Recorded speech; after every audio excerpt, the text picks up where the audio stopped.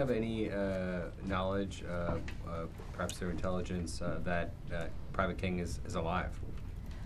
Well, that's something that we're focused on. We're focused on our priority focus, and what the secretary reiterated at the beginning of this week was that we want to bring him home.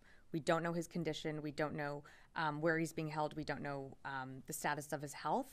But we are working with the interagency through the DoD, through the NSC and state, really pulling all levers of government here to try and find out more. But I don't have anything else to add on that. So you don't know, you couldn't say right now whether even through intelligence channels that you know he's alive?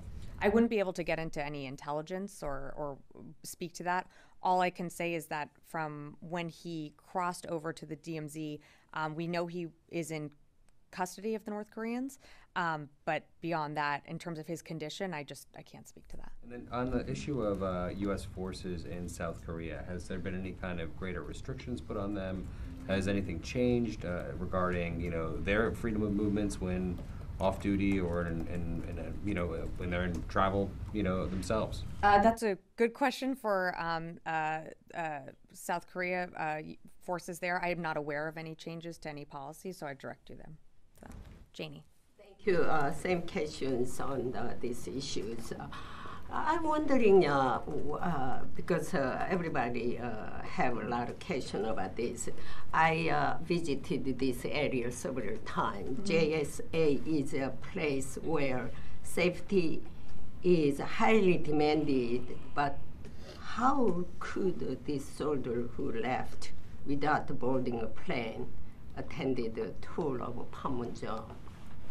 Well, that's something that the investigation is going to be looking at. We don't know his motivations for why he did not board the plane. We don't know what he did in the hours between when he left the airport and when he crossed over into the DPRK. We have snippets of time and understand from we've seen some of the publicly reported imagery of him taking the tour of what time that was, but beyond that window of sort of the questions that you're getting into on like what he did during the time that between when he left the airport and the tour, that's something that the investigation is going to have to look into. I think there was a security gap because they not follow him and they not, these guys, they have troublemakers, something, you Sure. Well, again, it's something that I mentioned before. This wasn't a service member that was in custody. He had served in a correctional facility in South Korea. He was being returned to his duty station at home. So there was, I don't think anyone anticipated that he was going to leave the airport. He did have escorts take him all the way up through security. And what we know is that he confirmed that he was, near or somewhere close by the gate. But I don't think there was any anticipation that he was going to not board his flight.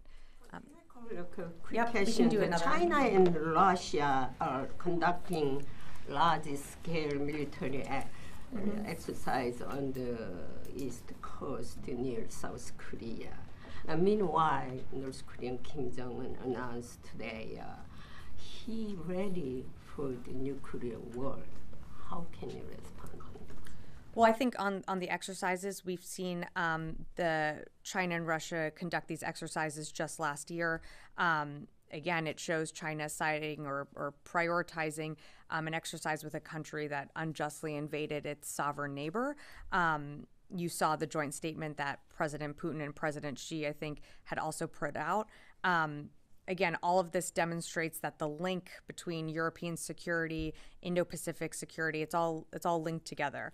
And we certainly are in touch with our allies and partners around the world, but we've seen this exercise take place just last year. I'm going to move on, and I can always come